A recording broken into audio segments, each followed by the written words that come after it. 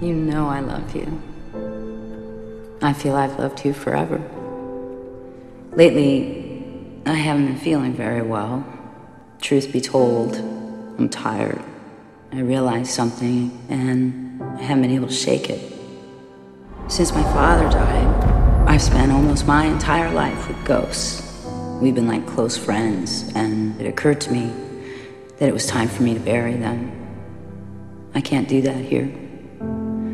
I'm so sorry.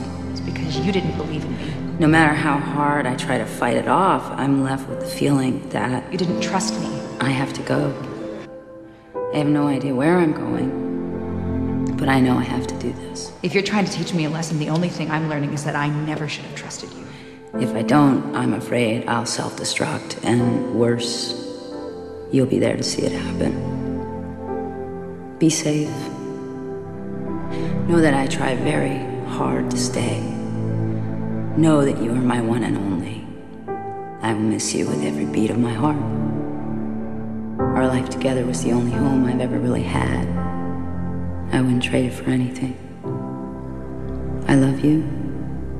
I always will.